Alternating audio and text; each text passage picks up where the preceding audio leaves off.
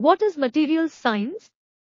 The interdisciplinary field of materials science, also commonly termed materials science and engineering, is the design and discovery of new materials, particularly solids.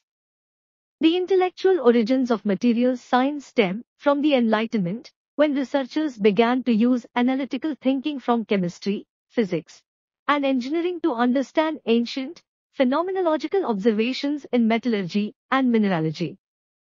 Materials science still incorporates elements of physics, chemistry, and engineering. As such, the field was long considered by academic institutions as a subfield of these related fields.